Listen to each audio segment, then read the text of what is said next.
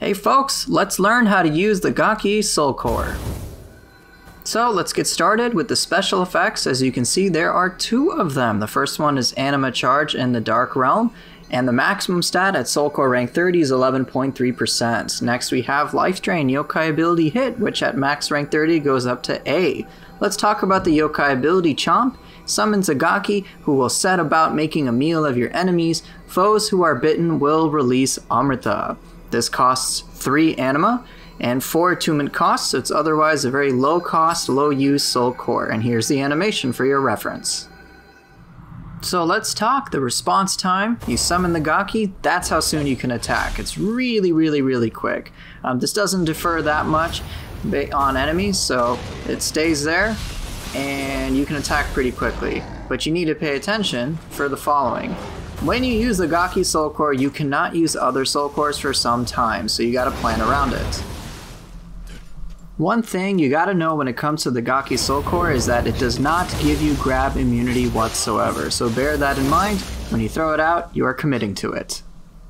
So let's talk shop about some synergies with your gear first. So if you have Life Recovery Amrita Absorption, which I totally recommend you get anyway, it works really well with Gaki because it generates a ton of Amrita naturally. So get it on your chest, get this on your accessories, or even on your clans. And you'll have a lot of fun basically turning Gaki into a pseudo elixir. But of course, the fun is not going to stop there when it comes to synergies. So if you use the Guardian Spirit's Shirohami, for example, which imbues your yokai abilities with poison, then Gaki, using the imbue poison effect, will naturally inflict a reasonable amount of poison. Same thing with Itokuri. You can imbue paralysis on yokai abilities and basically turn Gaki as another way to inflict that status ailment. So let me showcase this in action. Now, if you pay attention to Gaki, the poison buildup isn't necessarily the best, but you can rectify this by having enough accumulation or just using Gaki multiple times. Same thing with Itokuri. So if you stack enough paralysis accumulation, Gaki can potentially paralyze targets, or just use it twice. It is super awesome.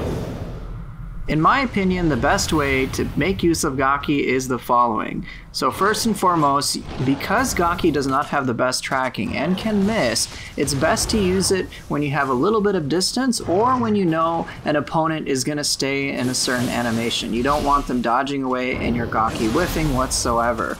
Also, be warned, while Gaki is in effect, you can't use Soul Cores as I've stated, so plan to use a lot of melee attacks to fill in the gaps. Let me showcase this in real time.